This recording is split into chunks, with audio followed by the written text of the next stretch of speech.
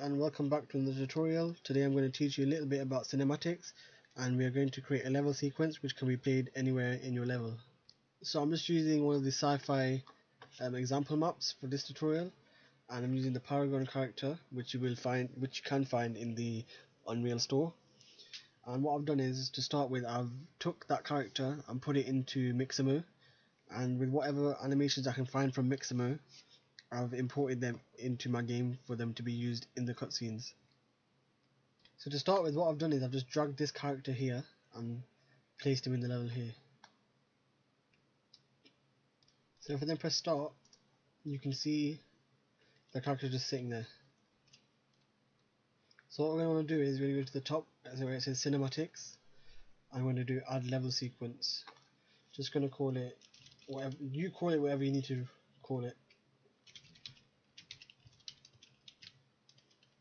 So I'll just call it tutorial example sequence. And then what we're going to do is we're going to get a camera from the class section on the modes on the left side of the screen. So get camera, and this is going to be the camera that you're going to see in the cinematic. So you place it how you need, sort the angles out, however it feels right. Change the field of view if you need to, rotate. Then once we've done that, we're going to open our sequencer, and then we're going to track that camera. So you go on track actor to sequencer and add camera actor, and once you've done that, you'll be able to see that that camera is now being used. And if you want to see the sequencer view, just click on this one here, unlock viewport from camera cuts, and you'll be able to see. Alright, another thing that we're going to track is the character itself. So on here it's called sitting idle and in Mixamo. Click it in the world, track actor to sequence, add sitting idle. So now we're tracking that character, so we can track any animation that we want it to do, and we can track where it goes. We can also track a lot more things, which is all here. We can also hide the actor in the game, so if you want to see it, we can enable or disable it. But to start with, I'm just going to show you how we can move around that camera and just show the level in essence. So we're going to need to track the camera, and we track it on transform. So on the first frame, we are going to we're just going to press this button here, which adds a new key to the timeline. So that's the timeline for the camera actor. So we click here, add a new key. We can also use the enter button if we need. Then I'm just going to get the camera to pan over 2 seconds, so we're going to go to 60. And I'm going to move the camera just here, just to show the hallway. And once you've moved the camera in the actual world, on the sequencer, you're going to make sure you are at the frames that you want the camera to be at. So in 2 seconds it will move from the spot there to here, and you can also see it here. So then what you want to do is you want to add the keyframe, and as you can see, that little blue line's popped up. So if we move it back to 0 and we click this button here, so we can see how it looks in the world, press play, we can see that the camera moves there. So that's how to get the camera moving. You can obviously rotate the camera, or if you want to change the field of view, you can do that. So here I'm going to show you how to change to another camera. So also drag it out. We know that's called camera actor 2. I'm just going to place that one, just going to place it behind our character, and then we're going to track that actor to sequence, add camera actor. And now remember, the number 2 camera is this one here. So I'm going to move this over here to 60. It's a bit fiddly, and then once that camera's moved to the hallway, I'm going to wait a minute. not a minute but a few seconds. Then I'm going to add another camera, which is the camera actor 2. Now I'll show you what that did. So this is how it's going to look. So press play. So that camera moves there. A few seconds later it shows the back of the character. Now that character, you can see the back of the character. I'm going to show you how to add an animation for the character. So as that's moving, that's moved. Around here we're going to track animation, and what we're going to do is we're going to do sit to stand animation, which is the character's going to do this, stand up, but he's going to keep sitting back down as the animation is only playing once. So once he's stood up, we're going to move the camera around and we're going to make the camera follow him. I haven't got any walking animations for the character from Mixamo, as I retargeted from the third person character. So what I can show you next is how we're going to how you're going to add another animation. So we're just going to use this one that I've got here, which is looking around. He moves a little bit because of where the animation was first placed. He's moving a little bit back. So what we quickly can do is try to push the character forward. So from here where it's finished, we're just going to track the transform, and on the first frame we're just going to move the character slightly forward so he's not phasing into the chair. I'm just going to track that transform. No, actually we won't do that just yet. Remove that. So right at the start we're going to track the transform, so he knows to move just where we start to make him move. Right, so he stood up. Another key from there. So from this point onwards, he's just going to stay in that one position. So up, and now he's up. And as you can see here, he's phasing into the chair. We'll try to sort that out now. So then if we move the character forward now, we've got the keyframe in front. It should work. And he's moving forward. What we can do with that, we can just change the angle of the camera so it looks like it doesn't look like he's phasing into the chair. Because the animations are from Mixamo, they're not fully, they don't all have the correct bones which most of the Unreal Engine mannequins have, so therefore it will be a bit difficult. But this is why I'm making this tutorial, to show what we can do without obviously all the equipment and mocap studios, etc, etc. So when he starts to stand up, I'm going to begin to move this camera, the second camera, which is here. So I'm going to make sure it's stuck in one position for now, so it's behind him, and as he gets up I'm going to get the camera to start moving round. So make sure we've put this one here, or wherever you want it to start moving. I'm just putting it here, and then I'm going to move the camera in a little bit. I'm going to rotate it a touch.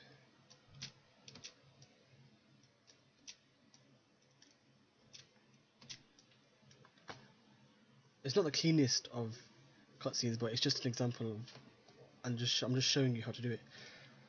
So now we just add another keyframe there and press play. Now you can see the camera moving as the character standing up. And just here it's a bit dodgy, so that's the best word I can use to describe it. So we're gonna use another camera and get another view of him. So just here is where it starts to phase. So what we're going to do here is, as we did before with another camera, we're going to get another camera out, which is going to focus on the character's face. It can be from any angle.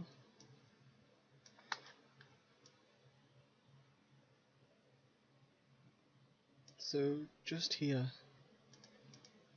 we're gonna add that another camera in. So remember, track actor to sequence, add camera actor 3, and then here create a new, add the camera actor 3 here. So now you can see it's switching from camera to camera. So if we then view that whole thing that we just created, the camera moves there, he sits up, starts looking around, and we can also just make that camera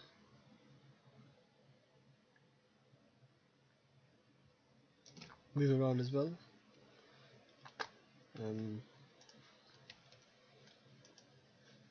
So where was that?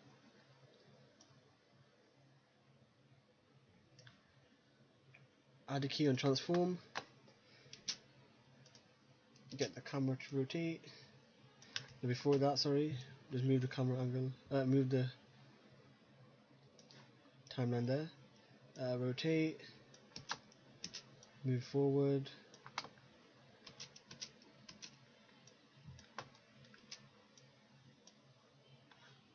so I'm just going to track it by clicking transform again. Right, okay, now let's see how that looks.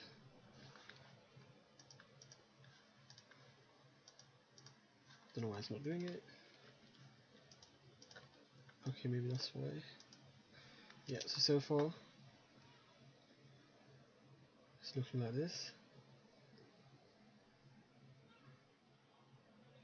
and that's pretty much all I really want to show you guys. So from here you can literally repeat these steps, and yeah, you can put any animation that you want in there, and you can show the level of how you want to show the level of. But I'm just going to show you quickly how to get rid of these, how to get rid of that while the character is, while the animation is in progress. So I'm going to do that for both of them. I'm going to track both, track actor hidden in game. So I'm going to change the visibility to off for now.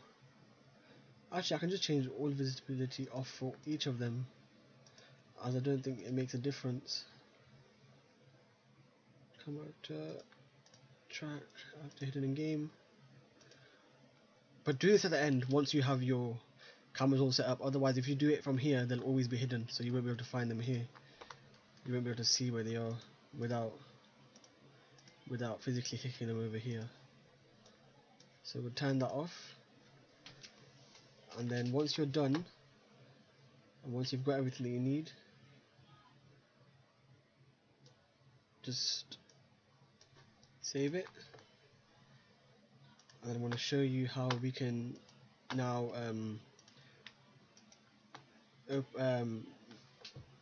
so when we play the game, we're gonna play the animation first. So we're gonna open source, we're gonna sequencer, I think it's called, create, that's the word, create level sequence player, and we're just gonna choose the one that we created. I can't spell, but it's all good. And then we're gonna play, hook that up. I'll show you what happens right now. This is where I've put my third person character currently. Just put them. So when you press play, you see it does the whole animation that we wanted to do, and we can see that guy, which is what we need to sort out. And I'm going to show you how to get rid of this guy, because he's still there. So we're going to open the level sequence, so I'll go back again. I think I've closed it. And we're just going to track the third person character as well. So what I'm going to do is I'm going to put that third person character, the one that we're going to use, in the place of where the character is going to be standing up. So track, actor to sequence, add third person character. And what we're going to do is we're just going to actor hidden in game. So now he's not there, but he's going to be in the position that the character stands up. So we're standing up about just a bit more back,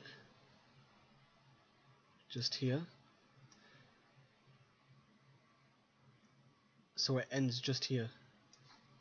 So we turn the first. What we want to do is set visibility. We'll put keyframe and then do off, and then right at the end, I just tend to do it one frame after where it's ended. Add another frame, tick on. So now after that's done, the character will appear, the one that we can control. Just note how long your cinematic is. So 330 frames our cinematic is basically, which works out to be 11 seconds, I think. 30, yeah, 11 seconds. So in the blueprints, what we're going to do is the level blueprint, we're going to do play, then we're going to do delay. We'll change that to 11 seconds. And where's it gone? Okay, the one that we're using for the animations, which was in our sequencer, we're going to destroy actor. Create a reference to the actor that we're using. Compile, and that should be it. Hopefully, press play. Wait, why is it standing up? Play. It glitches sometimes, I don't know why, when you press play and when you view it in here. And now the guy behind us is gone, and we can now play as the character. It might look better in here, because sometimes it does. And that's what I can't figure out why. I'm just going to lock it here. Press play. Yeah, it works. As you can see, he is sitting down, and it starts with him sitting down and getting up, looking around. Then yeah, that character pops in. Just one more thing, if you guys want to add any audio in, you can always do it by clicking here, track, audio track, and then you just find whatever you want to, just find the audio that you want to find from here. We'll just do add the wind in, and obviously it's quite simple from here. It's just you place it wherever in the timeline that you want it to play. So I think as soon as it starts looking around, I'll get the wind sound playing. So now if you press play, hopefully the wind sound's not too loud and doesn't rape anybody's ears. But yeah, the sound's kicking in, obviously. So the sound stops, and yeah, you can play your game. That's pretty much it. Thank you for watching, and I'll see you guys again soon.